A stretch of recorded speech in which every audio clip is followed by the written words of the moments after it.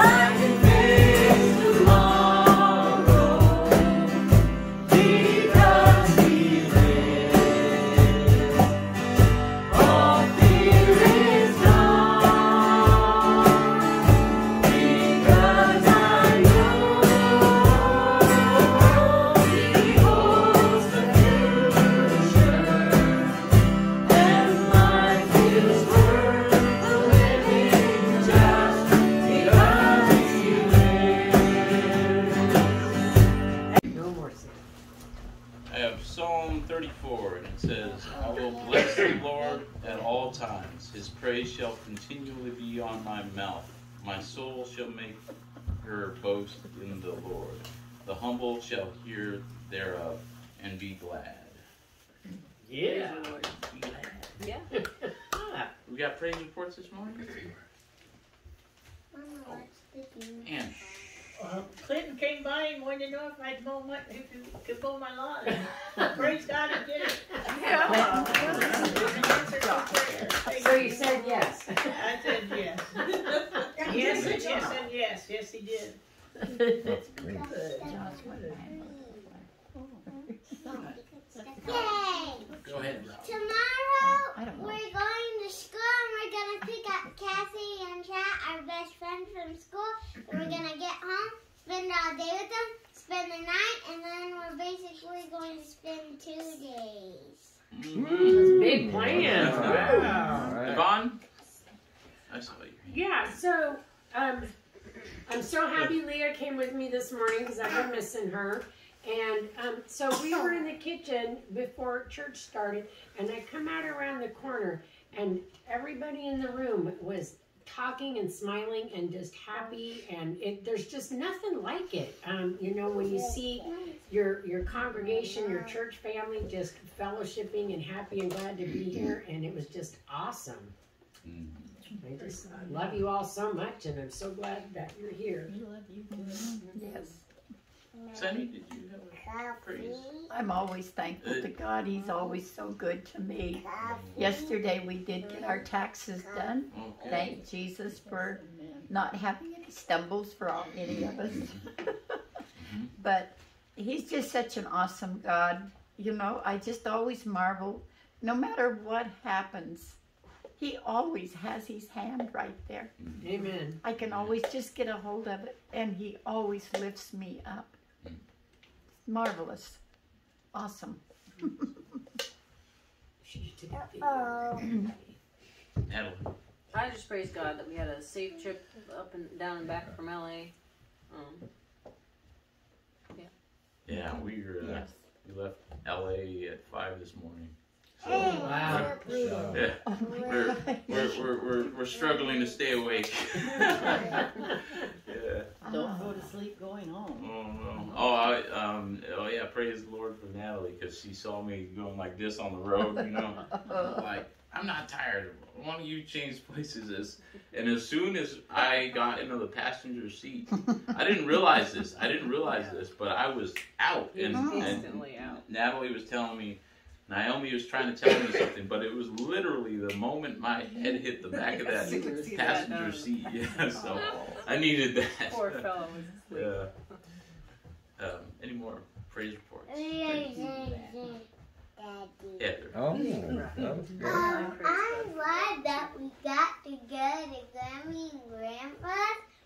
We also went Daddy's cousin, and it was their birthday, and we went to this restaurant, and then we got some tickets, and then we got to buy something at the tiny store. Woo! Good time. You know, something that never happened to me as a kid was getting the 500 ticket jackpot, and Naomi got it on the first try. It was kind of the highlight of that event, you know. Yeah. Good time. Anyway. The thing had been in there since the 90s. Wow. Well, I mean, they were old. 30 years ago. Yes, I know. Because you're a kid. That's when I was born, 30 years ago. Oh my gosh. Well, welcome everyone. Welcome. Everybody's so happy. That's awesome. Praise God. Aren't you glad that? Well, I'm glad. Yes. We're glad that the Word is working mightily in us. The Word is working mightily in us. No matter what the circumstances, what we feel or see, the Word is working mightily in us. Well, the Word is working mightily in me. Everybody say that. Bring it on to yourself. The word is working mightily in me. No matter what the circumstances, what I'm feeling, the word is working mightily in me. Everybody can, well, the word is working mightily in me. Yes, the word is working mightily in me.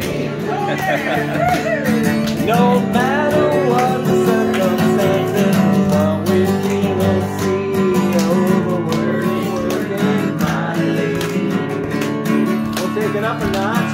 Well, the word is working mightily in me. The word is working mightily in me.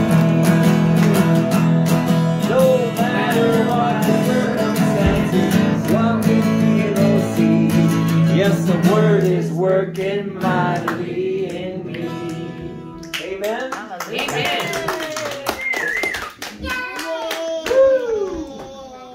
Is the word working mightily in you? Yes. Amen? Yes. Because when that happens, what is it says in the word that he will hasten his word and perform it. Amen? Amen. God's got a miracle for you. It's on its way. Don't lose hope. Don't lose your faith. Don't waver. What does it say? A double-minded man is unstable in all his ways. He won't receive. But if you don't waver, you stay fixed, focused, knowing that the word is working mightily in you. You got the devil whipped, and your miracle is on its way. Amen? Amen. Healing, health, wholeness, strength, and power. Amen. Amen. Amen. It may not happen just like that, but as you walk with Jesus, the Holy Spirit moves and brings it to pass. Amen? And I'm believing it for each and every one of you. Whatever you're believing God for, keep the faith. Amen? Don't give up. Don't give in. Don't waver. You may bend, but you're not going to break. Hallelujah. Hallelujah. Hallelujah. Can everyone say hallelujah? Hallelujah. Good, good. Praise God. Well, today the title is, it could either be Activate Your Faith or God Has a Miracle for You. Or the title could be Action, Reflection, Humbling, and Prayer.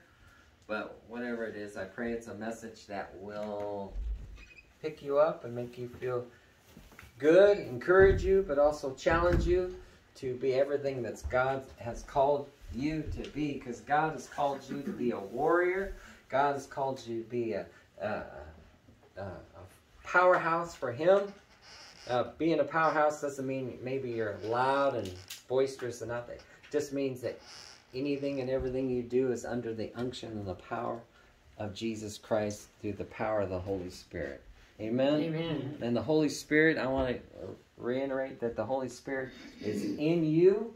Jesus Christ, the Son of God, the Son of Man, He's in you. He empowers you. He blesses you. And when you stay connected to Him through your prayer, through meditating on the Word, through just doing your best and committing the rest, He will. Sometimes you don't feel like you're doing good enough, and you feel like you're less than where you are. You want to know why you're less than? Because God is the one who makes up the difference. Mm-hmm. So what you do in life is you do your best, you commit the rest. And you do what you can do, God will do what you can't do. Amen. Amen? Amen. You can't I got to change. I got to be more like Jesus. Oh, help me, Jesus. You could sit there all day trying to change in your own strength. But when you stay connected and connect to Him and rely on Him and trust Him, well, if you're trusting in Him and you know He's your source and your power and your anointing, it kind of humbles you. And when it humbles you, what does the Bible say? When you humble yourself before the Lord, He will lift you up. Amen? Not under your own power, but under His power. Amen? You be like a rocket that takes off. Don't you ever feel like you're a rocket? You wonder why. How come I'm not going anywhere? And then there's a little bit of flutter, maybe a little bit of flame. But when you're connected into the fuel, to the power source, and the power source is Jesus, and the connection is humility and having your heart in the right place, pretty soon your rocket fires and you just take off, and God elevates you or puts you wherever you've been believing for, or He takes you places that you never thought you would ever go, but it's not under your own strength, it's under His strength and power. Maybe right now, maybe it looks a little hazy, and you're wondering what's going to happen in certain areas of your life. I want to encourage you today to be of good cheer. Jesus has overcome the world. He's overcome the death. He's overcome the death. He's overcome death. He's risen from the grave. He did it all for you, and He's put His anointing upon you and in you, and He will take you from where you are, and He'll take you to where He wants you to be. It's not by might, not by power, but it's by His Spirit. And I believe today, in these days and times, He's moving in a mighty way, and He's not moving. It's not about He's moving out there. He's moving in you. Amen? Amen. And I believe you don't have to pray for revival. I believe you're already revived, and you have the Holy Spirit, and it's the same anointing that raised Jesus from the dead, and it's just there to tap into and see the hand of the Lord move in a mighty way. Amen? Amen. What we have reflected on, what we've talked about last couple weeks, are different areas that we work on in life. And the Bible says, don't be a hearer of the word, but you have to be a doer. For a person that is a hearer is like a person who just looks in the mirror. Oh, that's good. And he moves on and forgets what manner of man he was, or he forgets where he came from. But the person who looks in the mirror, it's like a mirror at the law of liberty. He looks into the mirror, and he looks into the face of Jesus, and allows the Holy Spirit to look into him and open up the things maybe that aren't comfortable, and you deal with it. What I've talked about is putting action with your faith, and sometimes action calls for reflection, and we have to reflect on our attitude and how we respond to things, because James chapter 1 verse 19 says, be slow to talk, be quick to listen, and slow to anger. And some of us don't have a problem with anger or irritation or bitterness or resentment. But I know I do sometimes. I'm not going to act all holier than thou. I'm washed in the blood of Jesus, and I have to, every day I have to, we all struggle with certain things. But the thing about, through the struggle, we can win, because we can do all things through Christ who strengthens us. Amen? Amen. We can do it in His strength and allowing His Holy Spirit. But that takes humility. Sometimes we don't want to deal with things. We don't want to look into the law of liberty. We want to hold on to that resentment, or we want to hold on to what somebody did to us 20 years ago. Or maybe 5 years ago. Or maybe when we're a kid. Or whatever pushes our buttons. Whatever pushes our buttons. There are things that pushes everybody's buttons here, but I don't want to push any of your buttons. I want to keep you all happy. I do. But I got to tell you how it is. We want to grow in God, and God wants you to grow in Him. He wants you to grow. And He puts it on a simple level, and it's all about choice. And He says, are you going to be slow to talk? Are you going to keep letting your mouth just yap, yap, yap, yap, yap, yap when you shouldn't be? Or are you going to be angry and snap at your friend or your family or the people around you? Are you going to get it under control by humbling yourself before me, and we deal with this situation, deal with those inner things, and get better and not get bitter? How many of you want to get better and not bitter? Amen. Good. It's a continual. It's always a struggle, because there's always things that, I'm not going to get offended. I never get offended anymore. But then maybe a day goes by, a week. You've been through the mill, and you've gotten over certain things. But there's always something that pushes our button, and something flares up again, and you get angry and irritated. Maybe you have a few choice words that you don't say, but nobody hears, but God hears them. right? Yes, he does. So we have to have action with our faith, be a doer of the word, not a hearer only, and we have to reflect. And because the greatest enemy we face, the greatest enemy in life that we face is not the devil, it's ourself. Sometimes we can be our own worst enemy. But praise God, God has provided all the tools we need to live successfully and overcome anything that's going on the inside. Do you believe that with me today? Yes. Hallelujah. Hallelujah. And one of the main things we learned this morning is curbing our tongue, because out of the abundance of our heart, our mouth speaks. So the Bible says life and death are in the power of the tongue. I'm not saying I'm all for confession. Why? Because you're speaking.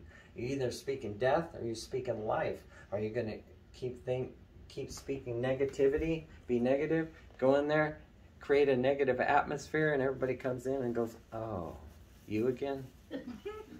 Is that what you want? You want people to look at you that way? No. No, but it does happen, you know. We want to be positive, uplifting, and we realize that we're not perfect, but we want to strive to attain that, and God puts it on a level that we can all attain. Why? Right? Because Jesus Christ, he said, can I work my way to heaven? No, you can't.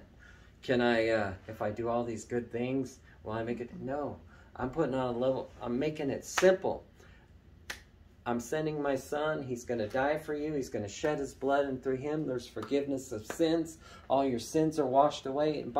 And not only that, by the stripes that are laid upon my son, you're healed, and it's all because of him, nothing else. Simple, right? Right. Religion complicates it. How do we grow in the things of the Lord? It starts with our heart, but whatever's in our heart's going to come out of our mouth. But so one way or another, we got to fight the fight, and sometimes we're not quite there with our heart. We're still irritated. You didn't get where you were overnight, right? No. So sometimes it takes a little while to get out of that pit. The pit of despair, or the pit of depression, discouragement, resentment, the things you hold on to, right? So sometimes you got to step out in faith, be a doer of the word, not a hearer only, and you've got to start speaking. What am I going to start saying? I'm going to start saying what God says. Amen. Right? Right? Right. And when you start that, you start stirring something. Yeah, I mean, it's easy. The Bible says, let no corrupt communication proceed out of your mouth, but only that which builds up and edifies other people. I said it this morning. Some people, think they have the spirit of discernment of spirits, but I think 8 times out of 10, it's a spirit of judgment and criticism. Right? We're not those people. We're the people that uplifts and edifies other people. Do we fall short? Yes, we do. James chapter 3 says, if we can curb what we say and watch the things that come out of our mouth, we can cut down on a lot of the troubles that we face. What am I talking about? I'm talking about strife, drama, uneasiness. If we can learn to curb what we say, James 1:19, be slow to talk, quick to listen, slow to anger. Everybody say, slow to talk. Slow to talk. Quick to listen. Quick to listen. Slow to anger. Slow to anger. This week when you face some issues and circumstances in your life, I'm going to be slow to talk, quick to listen, slow to anger. I'm going to be slow to talk, quick to listen, slow to anger. I'm going to think before I speak. Why? Because that will help you become more wise in the things of the Lord. Amen? Amen. You'll become more grounded, and you put action with your faith, and you're reflecting on things, on yourself, but you're also thinking about what you should say and what you shouldn't say. You should say and what you shouldn't say. Because life and death are in the power of the tongue. And if we can win that battle, we can't win the battle on our own, but through Jesus Christ, we can do all things. Amen? Amen. And we start let's say, I used that example this morning. If you didn't know the Lord and you walked into a building and there's people there and you were just very kind and gracious and caring and you were just a light that just came in and everybody just feel, and you just promoted an atmosphere of ease and peace, and people just felt totally relaxed with you because you just had such a gentleness about you, and you were just so kind and nice, right? That would promote a nice atmosphere. Well, let's say the same person is just bitter and angry, and they walk in and they just start chewing everybody out, and then everybody would feel tense, and it would just, you just have a feeling of uneasiness. Amen?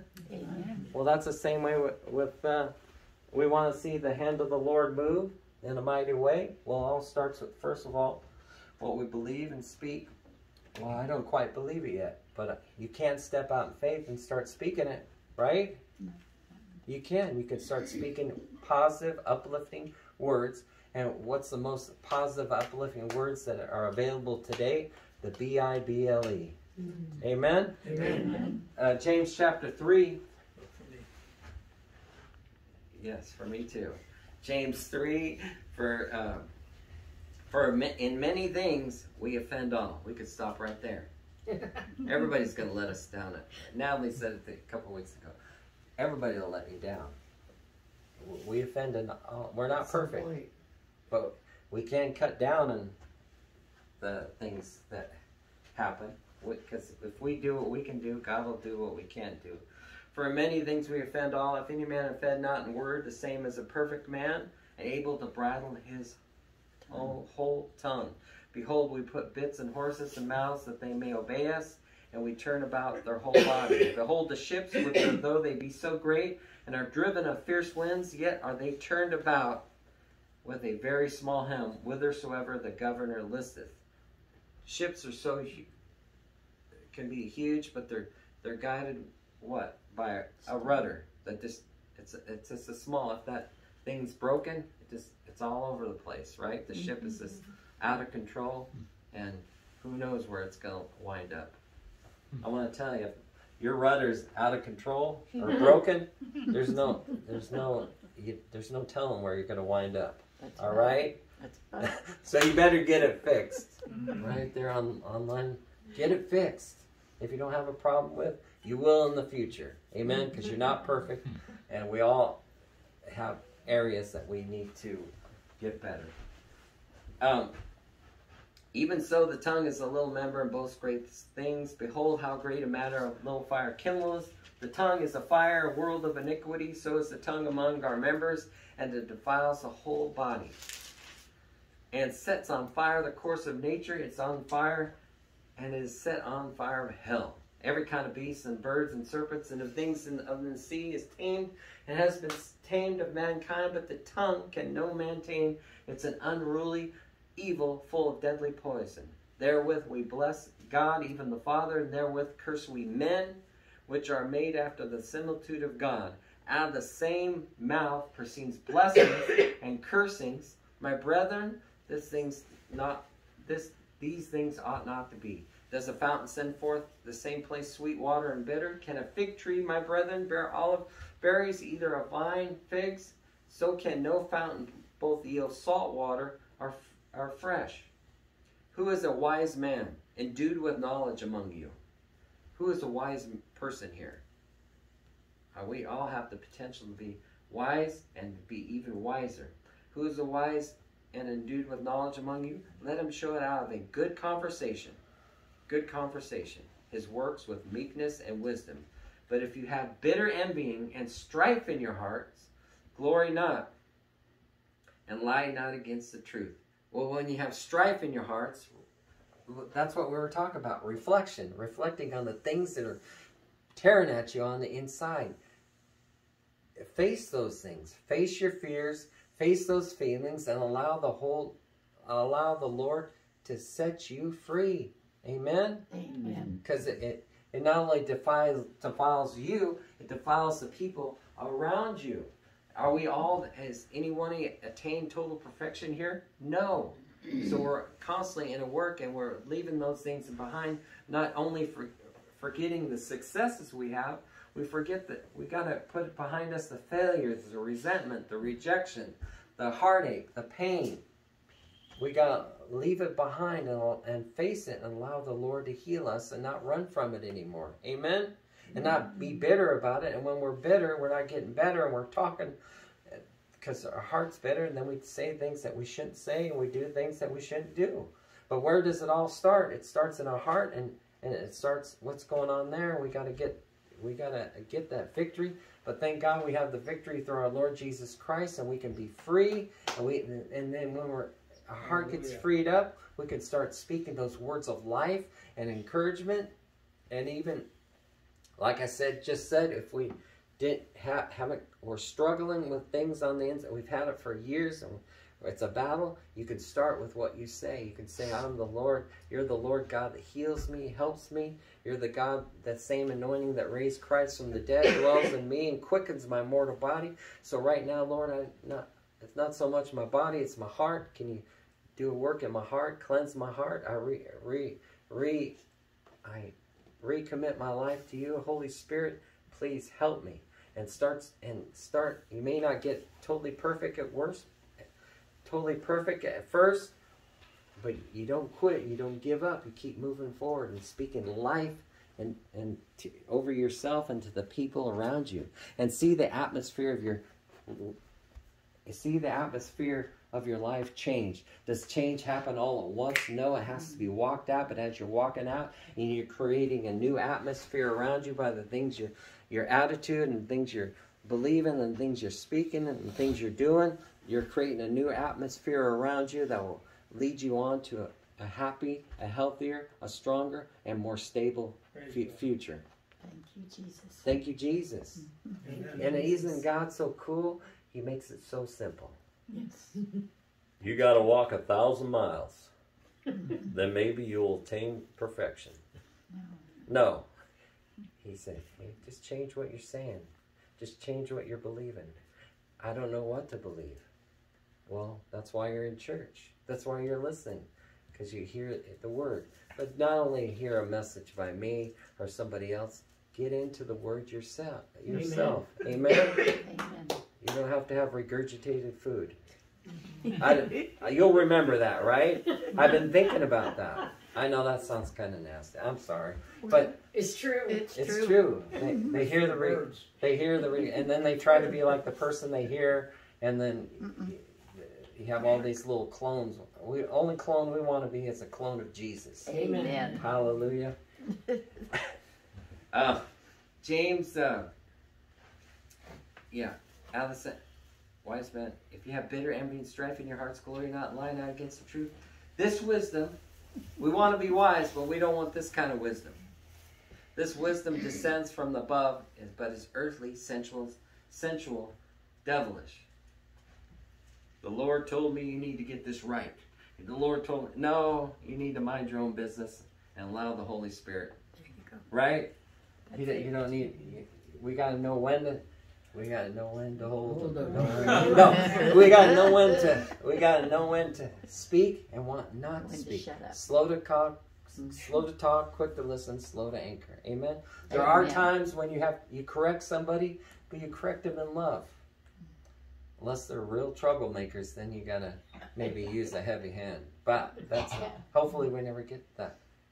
Usually, most people are pretty reasonable. Amen? Yeah. And I think in these days and times we need to get to a place where we're not trying so much to do the work, but we allow the Holy Spirit to do the work in our lives, which I'm setting it up right here so it prevents a little table. Oh, what do I do? Yeah, I'll do that. I can work on what I say. I can work on what I believe. I can change. I could speak words of life every time if I feel like just being crabby or if I feel like being snappy, I could just take a deep breath and just share some kind. Even if you don't feel it, you can still do it, right? Yeah, right. You don't feel like getting up in the morning sometimes. You still do it. You don't feel like going to work or doing certain things, but you do it. You just get out there and do it. Sometimes you gotta What's that saying? You got to fake it till you make it. Right? This wisdom descends not from above as earthly, sensual devils. For where envying and strife is, there is confusion and evil work. We want to get rid of strife in every area of our life. How do you get that away? You speak words of life. And the proverb says, where there's no talebearer, strife ceases. What's a talebearer? Somebody tells tales, talks about certain things, right? So if people in your life, you learn to curb some of the things you say, you probably cut the drama. We don't want the trauma, and we don't want the drama. No. Yeah. And we can cut it down. Amen? Amen. Yeah. And then we can allow the Holy Spirit to move, because his yoke is easy and his burden is light. One more scripture. I'll bring it on in.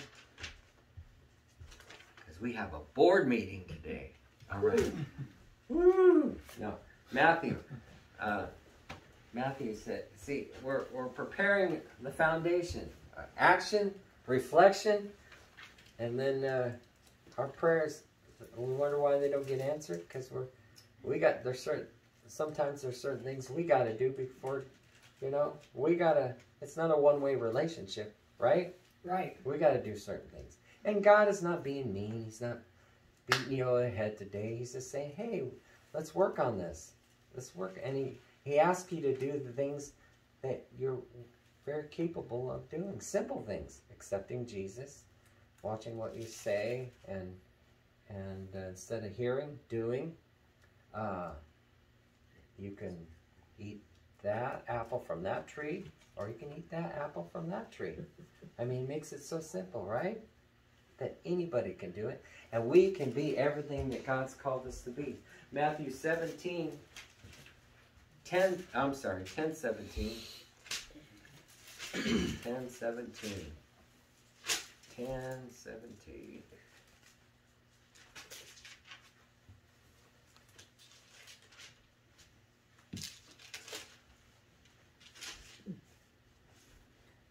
What?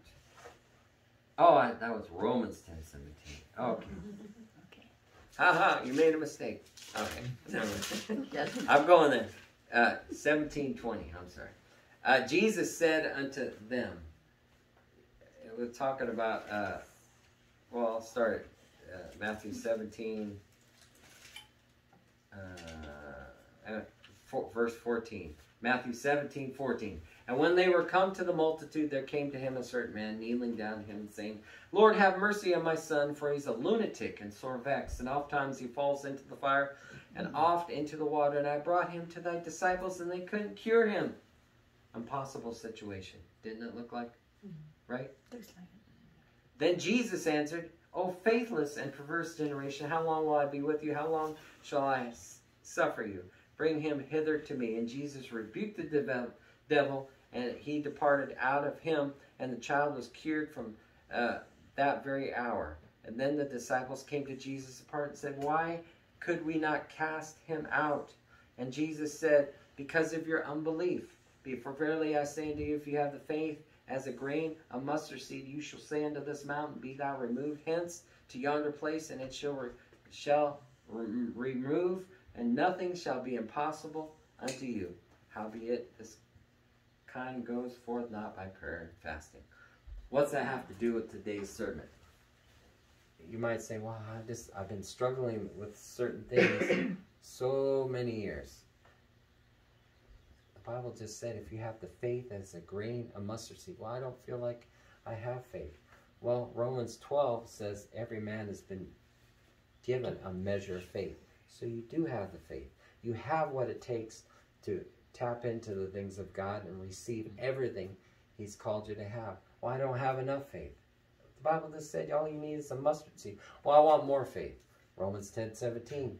Faith comes by hearing, and hearing by the word of God. Meditate on the word day and night. We're wrapping it up. We're coming in for a landing.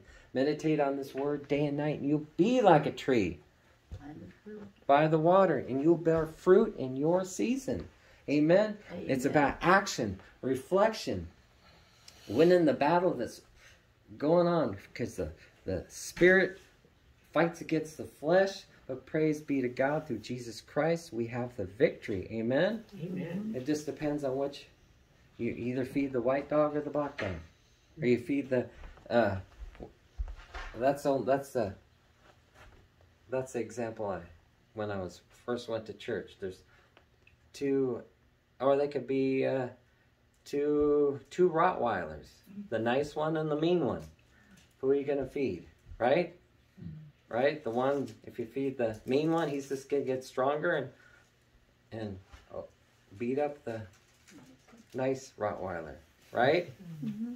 But if it just depends who you're going to feed. Who are you going to feed today? Amen? Mm-hmm. Amen. You got the faith. If you want more faith, you just meditate on the word, receive more faith. But you don't receive more faith and just hear about it. Oh, I heard about that. I heard that message. It was so great. No, it's time. This time in your life to put it into action and see the hand of the Lord do a work out there. No, in here. Amen? Because we want things to change out there. But the Lord says, no, it starts in here. And I want to tell you today, you got it because you got Jesus.